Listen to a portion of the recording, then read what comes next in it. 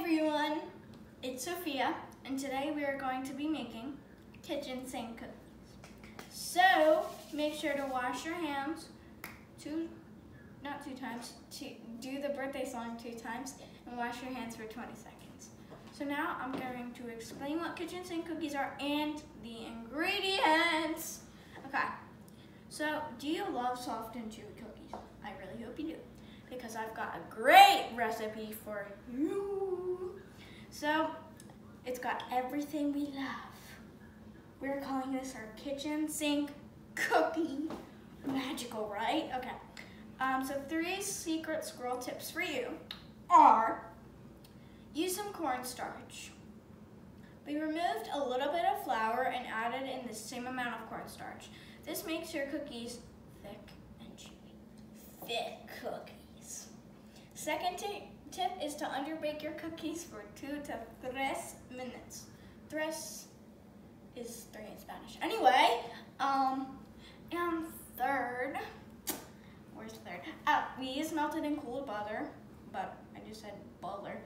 I didn't mean butler. Okay, butter. And it helps the cookie to be softer and more chewy and less crisp and crunchy. If you prefer a crispier cookie, just allow them to bake those an extra 2 to 3 minutes. Don't forget, before you start cooking, always wash your hands for 20 seconds, like I said in the beginning. And always read your recipe completely to make sure you have all the necessary ingredients and equipment. So I'm going to explain what you will need. So you need a rubber or silicone spatula. What's it called? Flat spatula. Oh, a flat, like pancake flipper. A flat spatula. We have another one of these. It's a metal flat spatula. Oven mitts, because you don't want to burn yourself. 2 cooling racks. 2 cooling racks. 2 baking sheets. A dinner fork. Or a whisk, or a mixer. Okay, what's next? So I'm going to explain the ingredients now. So this is our dry bowl, and this is our, sugar bowl. So in the sugar bowl is a 1/2 cup of packed light brown sugar, a 1/2 cup of granulated sugar, and 1 teaspoon pure vanilla extract. And then in here is 2 cups of all-purpose flour. Remove 3 teaspoons of flour and add in 3 teaspoons of cornstarch.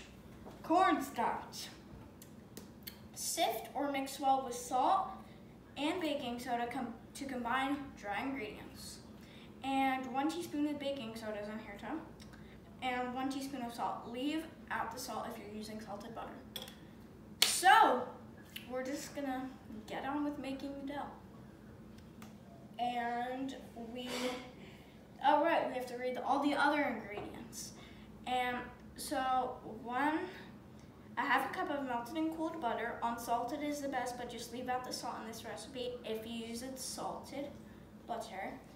1 whole large egg plus the other yolk, because that's how you get it, That makes it chewy too. Whip it in the sauce. Add an extra egg yolk, and that makes your cookies chewy. A 1/2 cup of plain or peanut M&Ms. We're using plain M&Ms. Okay, let me move this. We're using plain M&Ms, and here are just Reese's, and I will explain how much we're using. So this is a 1/2 cup of plain M&Ms, a 1/2 cup of your favorite chocolate chips. We are using white chocolate chips. Let's see. Okay, put the blade down. Pick up the peanut butter and show the peanut butter. Okay. Throw that in the sink. No, throw that in the sink. If you drop anything on the floor, it's best to throw it away. I have a cup of peanut butter. We're using extra because we're peanut butter lovers. We love peanut butter. And let's see. That's it, right? No, we need Reese's. Oh, right. Reese's. I have a cup of Reese's, trapped Reese's. And you could use Reese's Pieces if you like. Oh, and 1/2 cup of Raisinets. They're chocolate-covered raisins. Aunt Chrissy brought us a box of Raisinets. So we decided to be extra and Shout add out to in. her. Shout out to her. She's So my let's pause the favorite. video and then you can start to mix. Okay. Okay, we'll be back. Ew! was such a workout. So in this bowl that I'm mixing now is a light packed brown sugar, vanilla, granulated sugar, and melted butter. So now we are going to add in the beaten egg, and the vanilla is already in here. So it says on the recipe that the vanilla is already in here. So I'm just gonna mix that up. While I'm mixing, I'm going to explain what I'm going to do next. So I'm just gonna leave the whisk in the bowl. I'm going to add the peanut butter in, the creamy peanut butter. It's gonna be good. Those are gonna be some amazing cookies. I know. Get every last bit of that peanut butter. Yum, yum. That's it. You can use the whisk too to get some of it out. Ooh, that's gonna be good. Bruh. Okay, so. Elbow grease, elbow grease. Use that elbow grease. Okay. I'm gonna mix it in, like, I'm gonna mix it in halfway, then when I add all the other ingredients, I'm gonna mix it in with it. Oh boy, what's on that plate? Tell everyone. Chocolate covered raisinets, peanut butter cups, and M&Ms. So, wow. This is the moment of truth. Wow. And then, don't forget your other ingredient. Oh. And then the white chocolate chips. Whee! Oh my god, This is going to be colorful. Yeah. You may want to use your rubber spatula now. Ooh, let's go. And then we add in our flour and cornstarch and baking soda. I almost fall off the. Don't fall off the stool. I'm trying not to. Good job. All right. So now you can tell everyone what's next. So. Oh. Yeah. Rubber spatula is the best at this point. Just leave that in there. Leave that in there. Yeah. Your rubber spatula is right in front of you. Oh, yeah. There you go. Okay, so what's next? So next is, here's another helpful tip. You are going to chill the stove for 2 to 3 hours minimum, but we are going to chill it overnight because it just needs to just form, and we just need to chill it overnight because that's how you make the best chewy cookies. It's true. There's another secret tip for you. You always chill your cookie dough. All right, so we will see you tomorrow. Bye. Hi everyone, we are back. The cookie dough was chilled overnight, and we let it sit out for 10. Oh, it's raining. We let it sit out for 10 to 15 minutes to warm up a little. We preheated our oven to 325 degrees Fahrenheit, even though you can't see that, but we did. And it's time to wash your hands, which I did, and wash your hands for 20 seconds. Birthday song 2 times. Said that in the beginning. So, let's get scooping. Oh, I just burped. Okay, I got my first scoop. Put it on the X. It's hard. Oh, it's raining. Hard. Okay.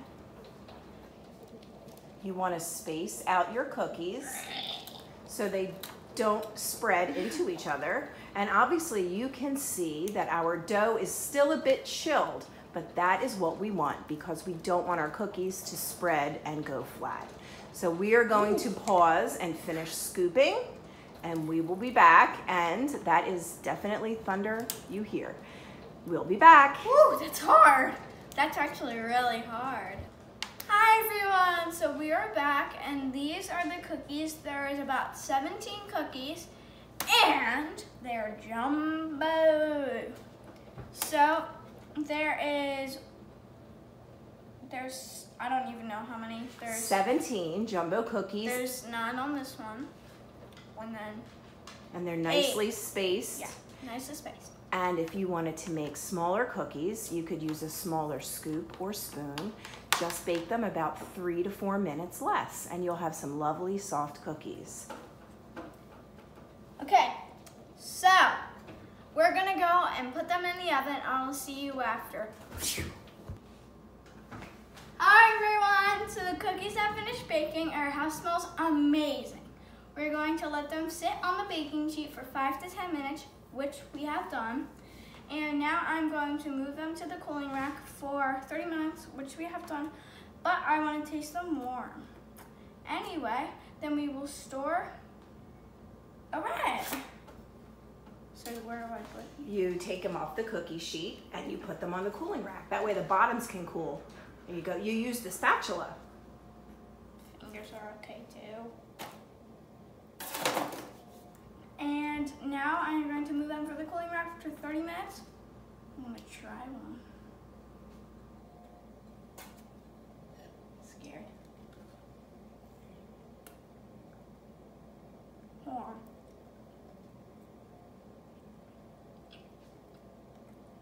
They're good.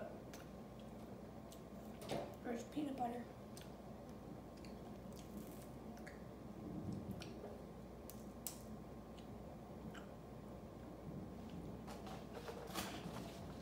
Don't forget to like and subscribe to my YouTube channel.